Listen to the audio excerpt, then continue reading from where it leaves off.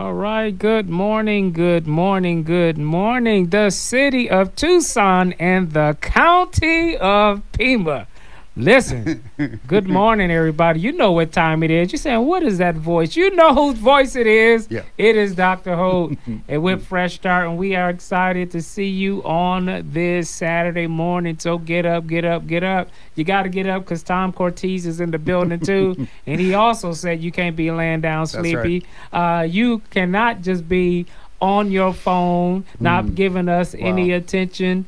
You cannot be on Facebook and Instagram and TikTok while the Fresh Start Show is on. Are you kidding me? One of the best shows in the nation, especially that deals with incarceration. Of course, you got to be paying attention. So get up. Get up, get up, get up. Get your coffee, get your mocha latte.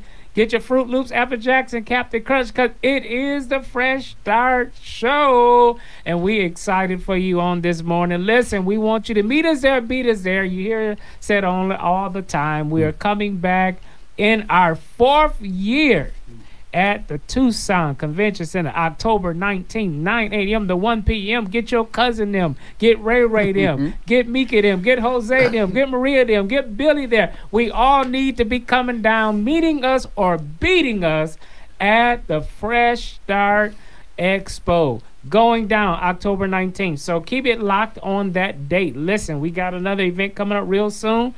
It is kind of like what we would call the miniature expo called the Empowerment Clinic, which is a smaller version of the one-stop shop, the ultimate headquarters of public safety. Listen, we're partnering again with the Goodwill, and we want you to meet us there. Is it a 1940?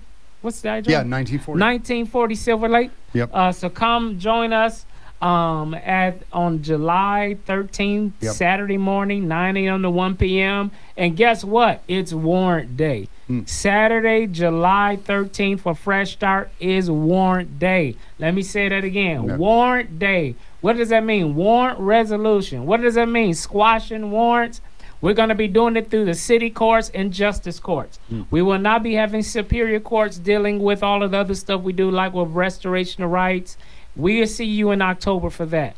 But in July, if you got misdemeanor warrants through the city courts, through justice courts, you got any failure to appears, you had some tickets and you didn't show up to the court date, 9 times out of 10, there's a warrant for your arrest. A lot of times people think, oh, I didn't get nothing in the mail. Well, maybe they got the wrong address. Maybe they got the wrong zip code. So maybe you didn't. But I do know if you got a failure to appear, and the police officer saw that you did not make a full, complete stop at a stop sign and decides to pull you over for that violation, runs your driver's license and your social and your registration, he's going to be notified there's a warrant and you're going to get arrested. And not only going to get arrested, but your car is going to get towed. So you're going to be paying towing fees. You're going to be paying like $30 to $50 a day while your car is sitting there, while you racking up fines and fees and bail, all of that, just off of one little end. And I know you're saying, Dr. Holt, is that really can go on? Tom would tell you, this stuff goes on every single day. This is why we saying when you got your tickets, you need to do something about them, because if you don't pay your tickets and you don't show up to your court date, the judge is going to issue a warrant. So we're working on July 13th, Warrant Day. Some of y'all know y'all got warrants. Some of y'all are taking a risk driving. All it takes is one minor. It don't have to be major. It doesn't have to be a big speeding ticket. It could be something as minor as your signal light not working. And if you get pulled over, that signal light is going to cost you thousands and thousands of dollars, including you sitting in jail, including your wife now got to try to figure out how to bail you out, including you might lose your job because you are no-show more than 1 or 2 times. Your job is gone because you're sitting in jail. I mean, Tom, talk about this. We see it all the time. Bro, I just talked to a guy that was contacting us Fresh Start, asking about July and stuff like that. And he was telling me, bro, that he had the instance where he was attracted to a female sheriff and he was laying some rap down. And she says, how do I know you're not an ex-con or something like that? He said, go ahead and run me. And he had a warrant. And here's the thing. You may not know that you have a warrant because you just thought you didn't have to pay that fine, or because those fees, nobody was ever chasing you down or contacting you over it. So you feared it didn't exist. Right. You know, but it does exist. It does and exist. when the judge sits there and they put paperwork before him that this individual is supposed to be paying fines and fees, they have not paid for more than 3 months, 6 months, whatever it may be, we'd like to issue a bench warrant. Does that mean they go to your house and they arrest you? No, it doesn't. No, that's right. It means at some point in time, when you think that there's a pretty sheriff, and you can sit there and lay some rap down, and she runs you, and you got a warrant for your arrest, you're going down. Your rap is no good. Yeah, that's exactly right. Matter of fact, your rap costs you.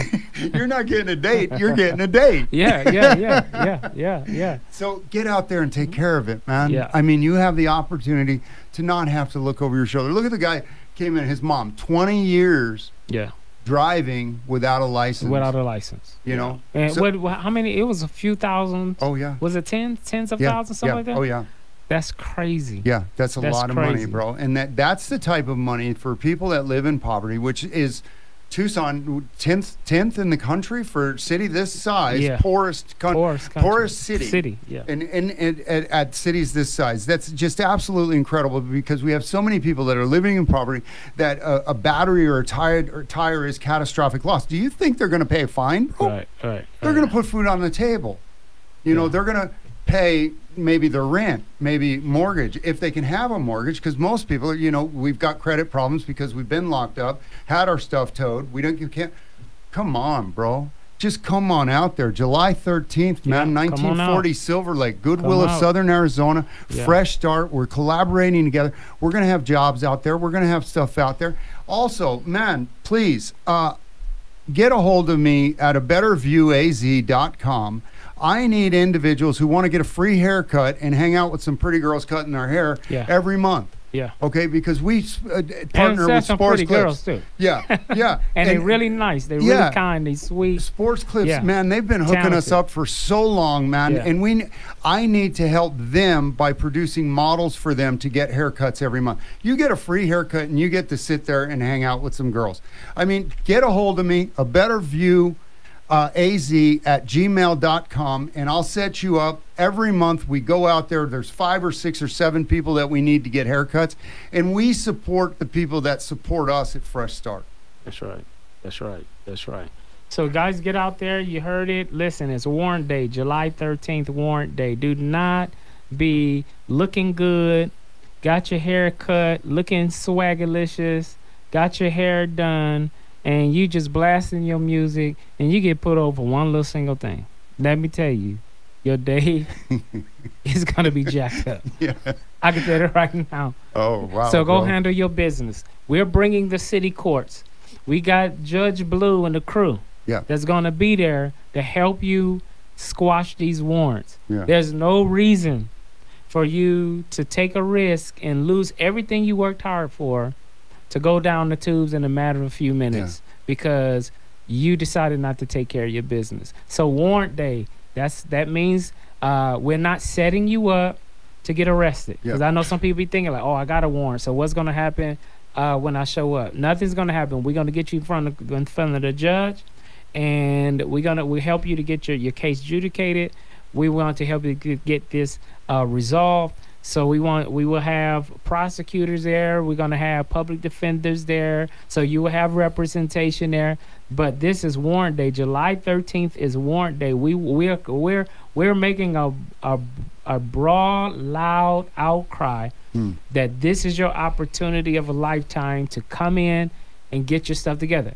So the other question is, Dr. Hope, will you still do some other services? Yes. So if you still got tickets, if you still got court fees and fines and stuff like that you need help on to get on a payment plan, or in some cases because you just can't afford it, judges have been waiving some of that stuff or significantly reducing those fines to make it affordable for your budget. Restructuring your payment plan, right? So there's no excuse why you can't come out. Now this is focusing on city and justice courts. So we will not have superior courts there. And the reason why I'm saying that is because voters' rights and restoration of rights and expunging and sealing your records, that's through the Superior Court. We're going to be bringing them back in October to the expo at the TCC where we can handle that. So what we're going to be focused on is warrants, because there's so many warrants on the books in city courts and justice courts. And they want to resolve a lot of those thousands upon thousands of bench warrants and just sitting there. So we want to help you. So let me help you to help yourself. Okay, let's show up. Don't be afraid. We're not trying to set you up. You're not going to get arrested. You're not going to be hauled off to jail. But if you got pending warrants, let's work together to get those warrants reserved.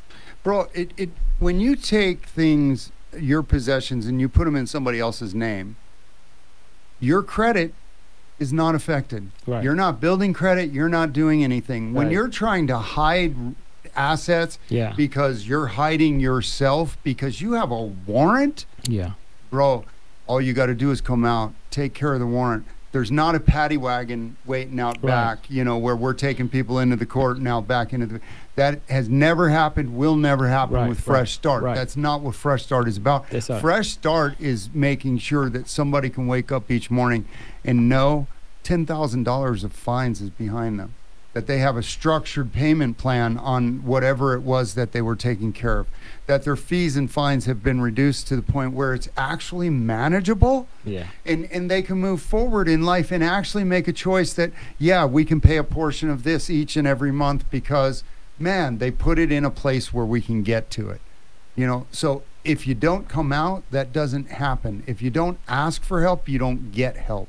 Okay, people aren't coming door to door saying, hey, do you got a warrant?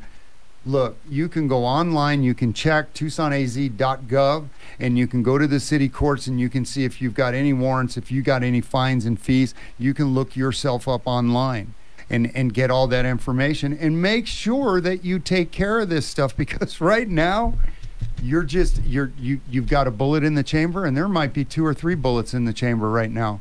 And you're just getting up every day, jumping in the vehicle and pulling the trigger. Yep. So that's what we hear. So Fresh Start. So people that may be tuning in, maybe heard us for the first time out of all the times we've been on the air. You said, what the heck is a Fresh Start? So we're a nonprofit organization that has a mission to help former incarcerated people get on their feet. So we've been known for a long time that if you get a felony in this country, you pretty much have a life sentence. It's going to follow you for the rest of your life. We got so many of our brothers and sisters who's been in prison, who's struggling, trying to make it, trying to get employment, trying to get housing, and we know that it's really, really hard for people to get on their feet. And not only do we help former incarcerated people, number 2, we are in the recidivism business. So if everybody wants to know why we do it, the why to a Fresh Start is recidivism. We want to make sure that we are helping people not to go back to prison. And we also want to help people who's on their way out of prison to have a real fresh start, not a second chance, because a lot of us blown our second, third, and fourth chance a long time ago. But whenever you're ready to really make a major change, we want to make sure that you take advantage of this opportunity of making a change in your life, giving people the resources, the help, the support networks that they need. Thirdly, we are in restorative justice, because in this country, many of former inmates, and we know you go to prison, is more punitive than it is restorative. And that's why they designed it that way. So people say it's a broken system. It's not a broken system. That system has been designed in place for centuries. That's right. To marginalize and disenfranchise people who's been in prison. And when they get out, they're going to have a miserable life. And when we start getting into the communities of color, we also know that when we got rid of slavery through emancipation, in the criminal justice system, they were overly incarcerate former black slaves and black slaves and give them those slave contracts to go right back into dealing with picking cotton, tobacco, and all of. I'm just speaking truth. Right. No, right? that's right. That's true. Yeah, that's real. Very, very true. That's right. Michelle Alexander wrote the new Jim Crow book. You should go check it out. And she goes deep into talking about that space of how people have used the justice system and the prison system to create slavery, and not just for Black Americans, but for poor white Americans as well. That have to do these little miniature high labor type of jobs, pay them a little or nothing,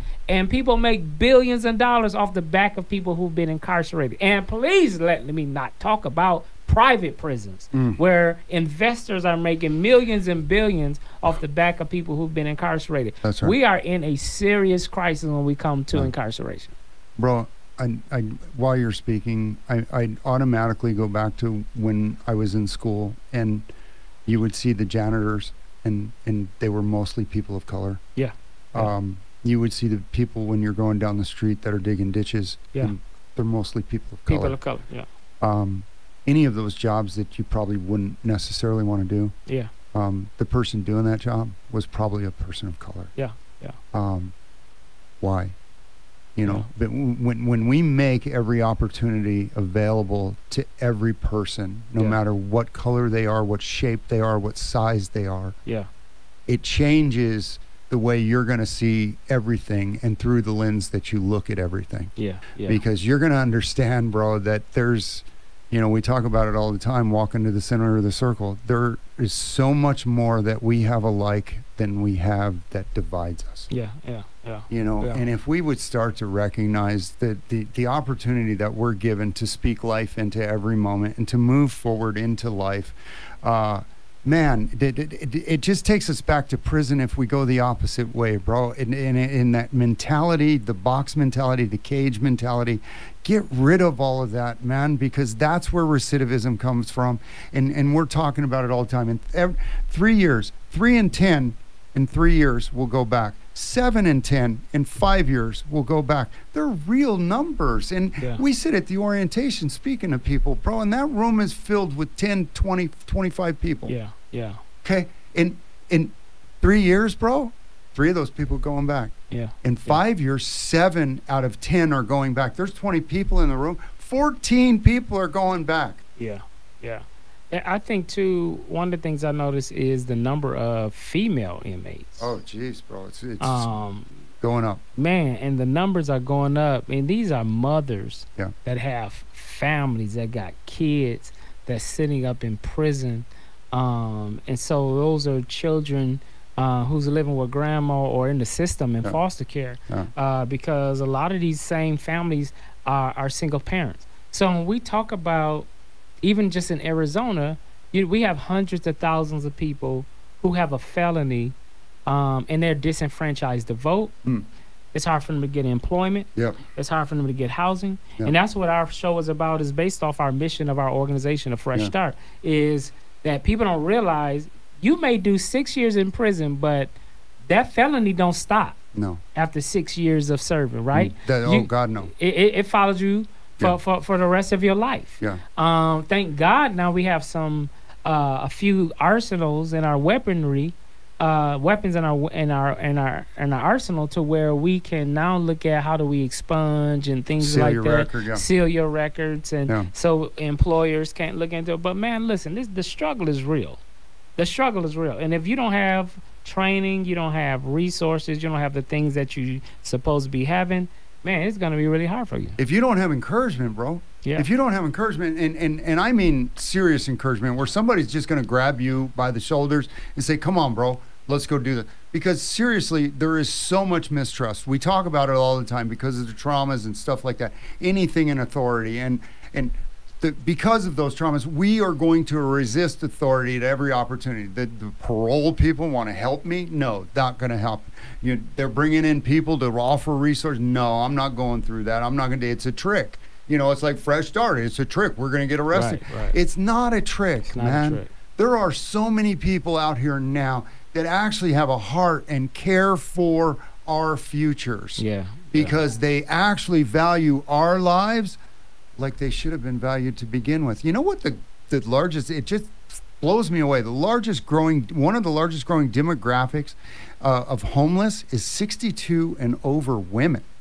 And one of the largest populations that's growing in prison is women 62 and over. Wow, bro. How is there a correlation there? Right. You know, because rather than be on the street, I'll be in prison. Is that a choice that we're giving people now? You know, and is that a healthy choice that we're good? If you don't want to be homeless, go to prison. And I always talked about is that the prison industry is false advertising because they say they're the Department of Correction. So I always talk about that stop line. You are not correcting. Prison is a department of punishment. Yeah. Because if it was about really when people get arrested and people get incarcerated, if it was about correcting, you're about education, you'd be about rehabilitation, you're about helping people with mental illness, you'd be helping people with their paranoia. You create paranoia. Prison is designed pretty much not only to confine you, but to create monsters. Yes. And when you create monsters, now you got to hire more guards to try to manage those monsters instead of really focusing on the other side of helping people to rehabilitate themselves. So when they get out of prison, they're ready to integrate society, integrate their community, integrate their families.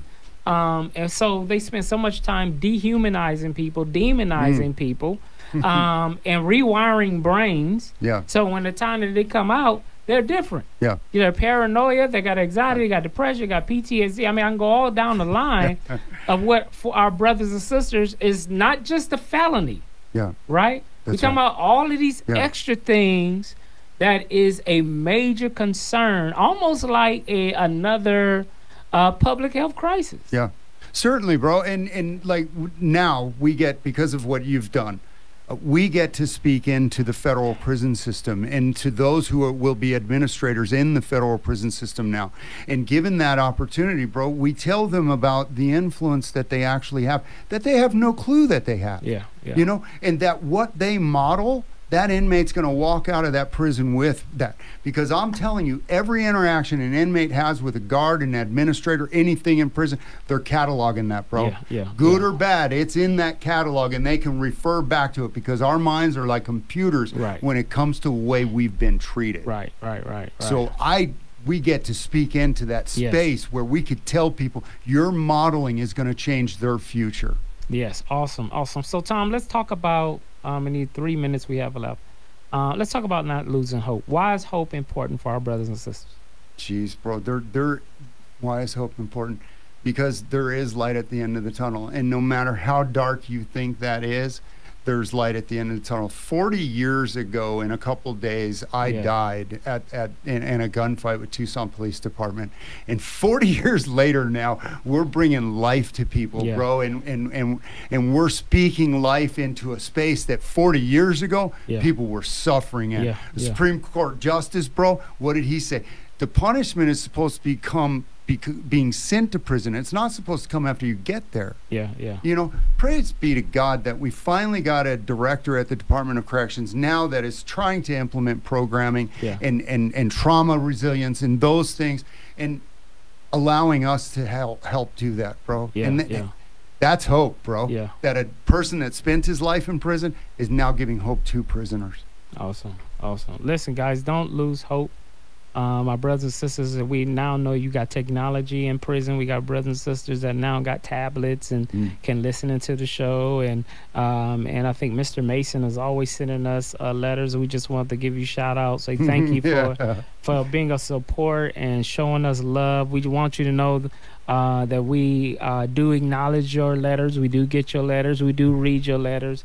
And if you want to write the Fresh Start Show, please do that. We would like to hear from you, hear your story, and we can give you a shout out. And we can also be preparing to get you connected with some resources. So if you're on your way out and you're just a few weeks and a few months out, please reach us and give us a call. You can call us on our Fresh Start business line at 520-8885. That's 520-595-8885.